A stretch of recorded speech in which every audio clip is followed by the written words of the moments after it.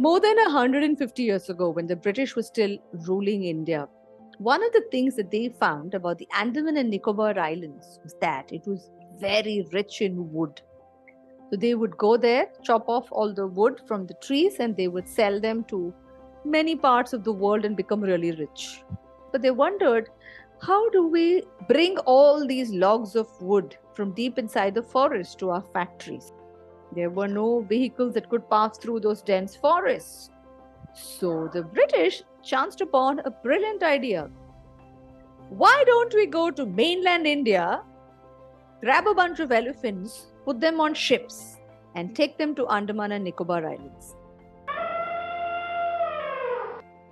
Now, up until then, there were no elephants in the Andaman and Nicobar Islands.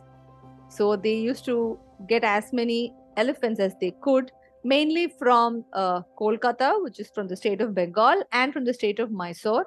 These two states supplied a lot of the elephants. They were put on ships and they would be tied tightly. And I think some of the elephants did not even survive the sea crossing on big ships. The ones that did survive were brought onto Andaman. And they would come to Port Blair, which was the main island then. So there would be forests in tiny little islands near Port Blair also, right? Where the elephants would have to be taken to. But unfortunately, the ocean was not deep enough between Port Blair and the other islands. So the ships could not go. Only smaller boats could go. Now imagine what would happen if you put an elephant on a small boat. Something really bad. The elephant and the humans would fall down into sea, Yeah, the boat was which is a bound. really bad idea. Yeah. So guess what the British did? Did they make the elephants swim? Yes, they did. How did you guess that? Elephants can swim.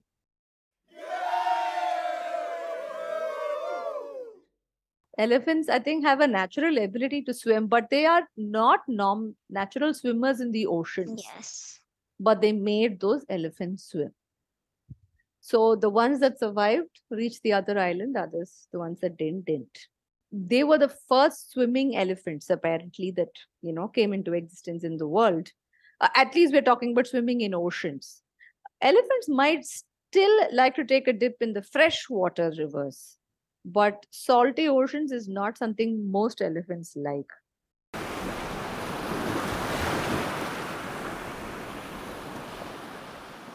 So with these elephants, they had no choice. They had to swim and they were taken to the other islands. And anyway, these elephants were used in factories after the British left India. Now, after that, there were other people who bought the factories, Indians who bought the factories that were owned by the British, and they started running it.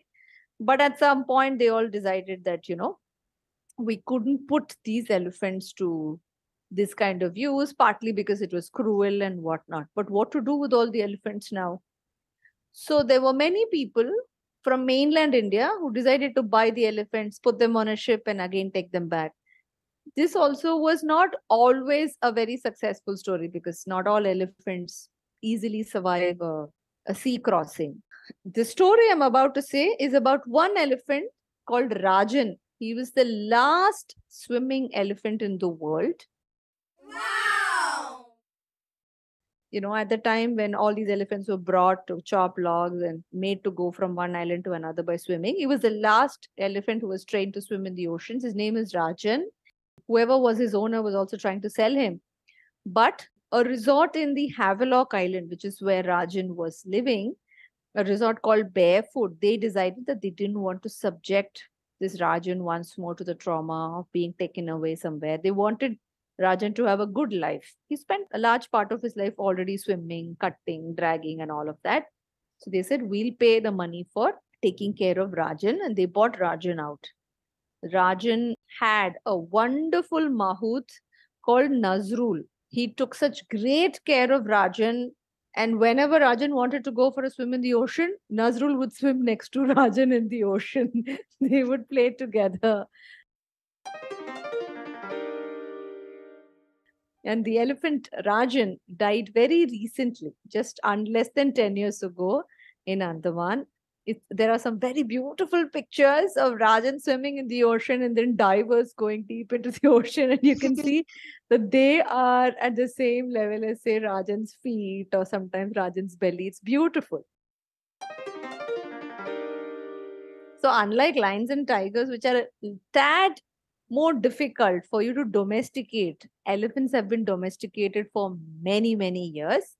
But despite that, elephant conservation is still a reasonably good success story. Not the most spectacular success story, but a reasonably good success story today, because the entire world has less than 50,000 wild elephants, out of which almost 30,000 of them are in India alone. My. That's lovely, right? More than 60% of the world's wild elephants are in India alone.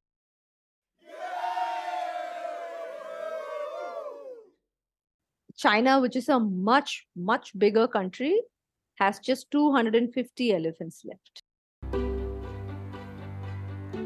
This is an episode about Project Elephant. This is an episode in a podcast series on India's wildlife conservation journey. You're listening to What's New Today, a kids and families podcast, and this is Sangeeta, the host of this podcast channel. And joining me in this episode is... Hello, my name is Chandrika Ravi. I am 9.5 years old and I study in Sishugriha School, Bangalore. Welcome once again, Chandrika.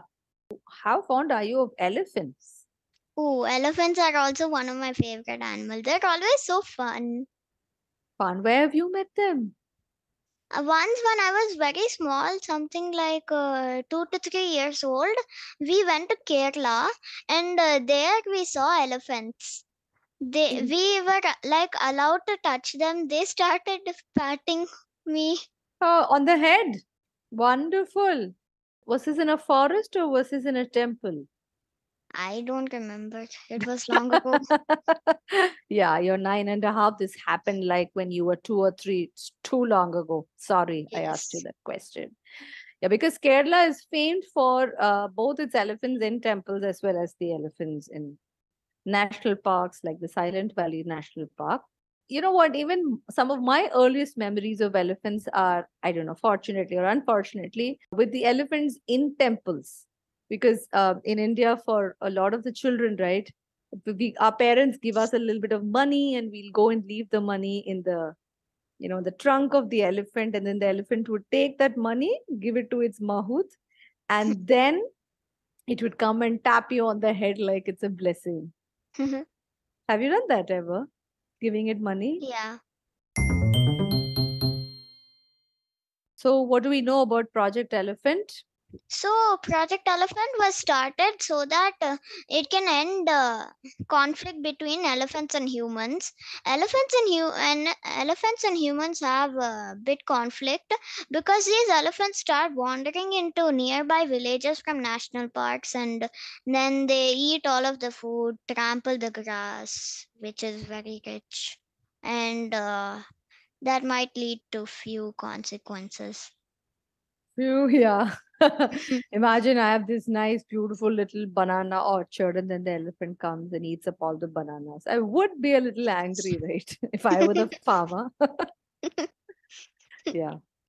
So you mentioned that farmers would get really angry if elephants came in and trample their crops, and they Yes. might take a revenge on the elephant, right? Yeah, they might try to kill the elephant. Yeah, which we definitely don't want to let Yeah. that happen, right? Yeah. Yeah, that's one very big challenge. So, how do you think farmers can avoid a challenge like that? What he can do, he could probably keep a fence big enough to stop the elephant. Do you think a fence with a few sticks and some ropes will keep an elephant or a herd of Oh elephants at my. bay? Probably not. Yeah, probably not, right? What's the next best? Hmm. He would probably keep something outside which the elephants don't like, and it will ward off the elephants. Like bitter gourd. Yeah, probably. What other vegetable do you not like that we can suggest even for the elephants? I'm not sure about tomatoes, but I don't like them. You don't like tomatoes. But if it were a farmer who's growing tomatoes, he can't keep all his tomato plants outside his house, Yes. right? That would be a disaster. You have any other ideas? Probably chilies. The elephants would eat up all the chilies and they'll start having tears coming from their eyes and they'll run away home. But you're very close, very close. There's one concoction. You might have come across this concoction in the course of all the research that you were doing. That some Yes. farmers can do, put together this concoction and rub this concoction on their fences. Tobacco. Yeah, if they mix chilies and tobacco and they just, keep it on their fences, rub it on their fences, apparently it keeps the elephants from entering the farms. They just come, they smell, and they go away. They Yeah, know that it's elephants not. have a very good sense of smell. They do, right? Yeah, Yes. that's right.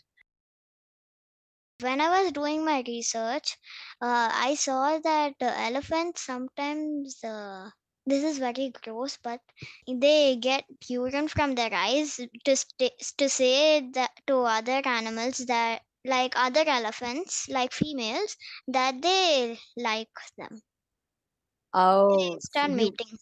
do you want me to keep this in the podcast or no? Probably not.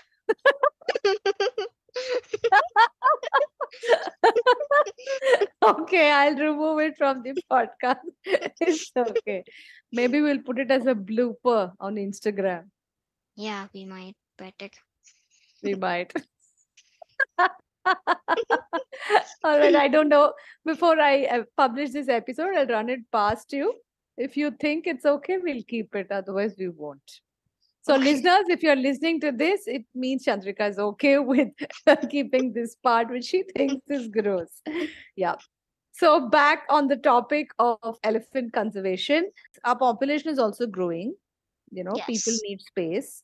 We also need to ensure that our elephants have enough space. So, it's going to be a very tough challenge and how Yeah. we are going to ensure that we don't go into their space and they don't come into our space. Yes. We have to make more of those chili tobacco fences. So So, I saw this documentary about elephants. It had a really nice matriarch and her daughter. In when they were doing the migration, sadly the first matriarch passed away. So the daughter had to become the matriarch, and she had a baby during the migration, which is quite unusual. oh, it's unusual, is it? They'll Yeah, finish off having all their babies and only then start migrating. yeah, that normally happens. Oh, wow. Very interesting. I didn't know this.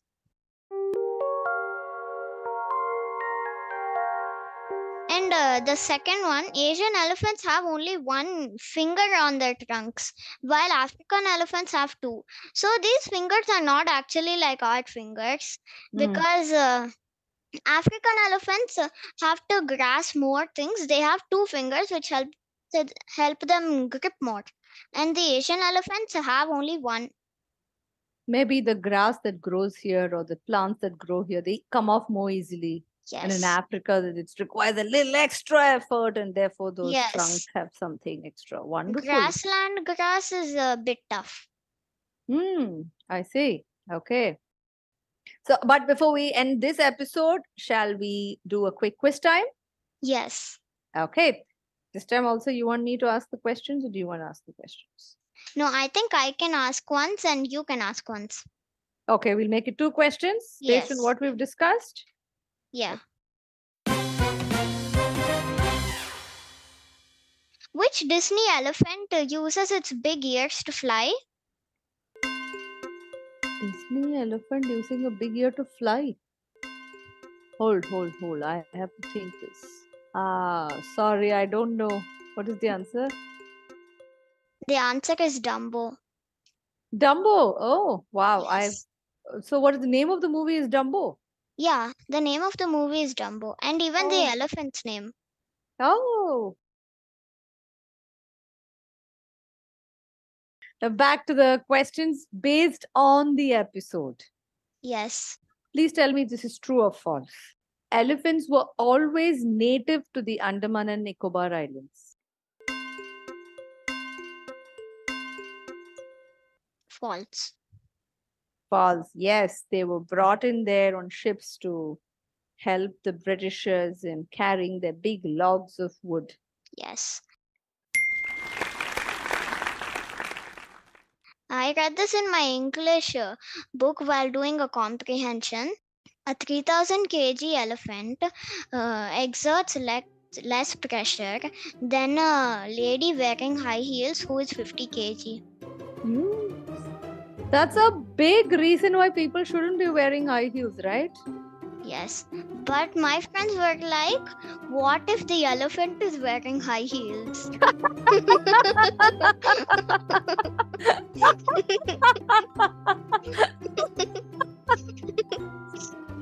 Brilliant. What did your teacher say to that? She started laughing. I'm glad. What lovely questions. Awesome. So we're here's hoping that Project Elephant is a much bigger success, and also hoping elephants never wear high heels. We'll see you soon in the next episode as part of this podcast series on India's wildlife story. I had an amazing time chatting with you, Chandrika, about elephants and high heels. Yes, I loved it. Awesome. Thanks for listening.